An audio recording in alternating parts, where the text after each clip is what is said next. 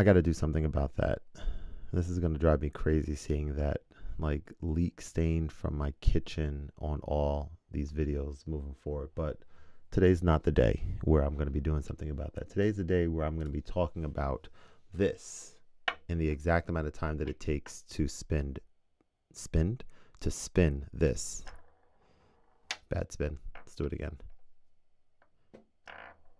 Better. This is the Keith McMillen Kboard C. It is a USB-C MIDI controller, and it is my personal favorite MIDI controller of all time. The reason for it is because it has a keyboard. It's like pressure sensitive, but these keys are awesome for playing keys. I mean, nowhere near as good as a piano, obviously, but they're just as good for finger drumming. And for me, I prefer finger drum layouts that are more akin to a keyboard than I do like the standard 4x4 Akai MPC type thing. So shout out Keith McMillen.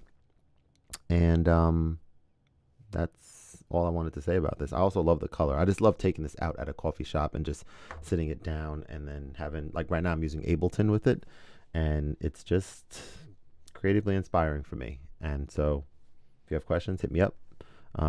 Not trying to sell anybody anything. That's not what this is about. It's about sharing things with you guys that excite me. And also, let's just take a quick moment to appreciate the fact that I can do these types of things in my videos now. And I'm excited about it because it's long overdue. All right, have a good one. Peace.